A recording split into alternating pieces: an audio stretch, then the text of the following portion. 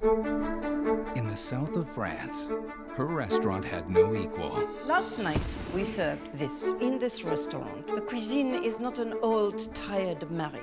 It is a passionate affair. Until one family... Papa, slow down. Stop! Push! Stirred things up. I want to buy this restaurant. Bonjour. This is private property. Excuse me, do you own this property? No, no. Oh, that means you are trespassing too. 100 feet across the street, the restaurant has a Michelin star. The president of France dines there. Can Mr. President order murga masala cooked the way Hassan cooks? People here don't eat those things. They have never tried. Now they shall. We open Saturday night. My son is the best Indian chef in Europe. Raise your hand. Don't feel shy. Don't raise your hand. Raise your hand, Hassan. I'm talking to you. Begin.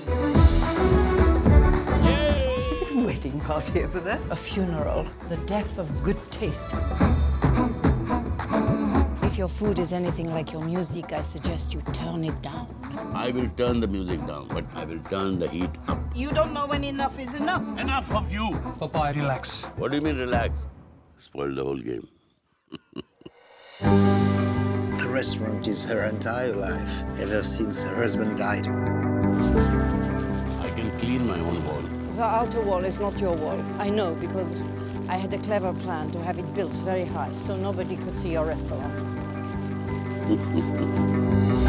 Madame Mallory knows in just one mouthful if a chef has the potential to be great. Madam, I would like to make you an omelette.